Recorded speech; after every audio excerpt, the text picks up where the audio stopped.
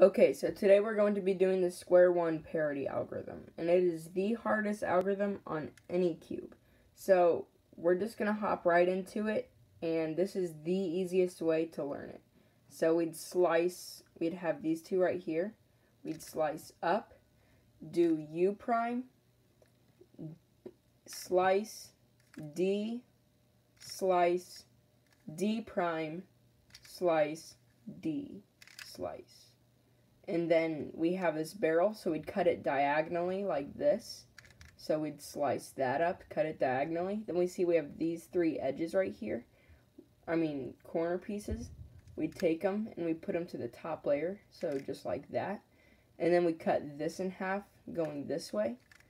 And then we would put this blue piece right here, and then take it over like that, so it's like this.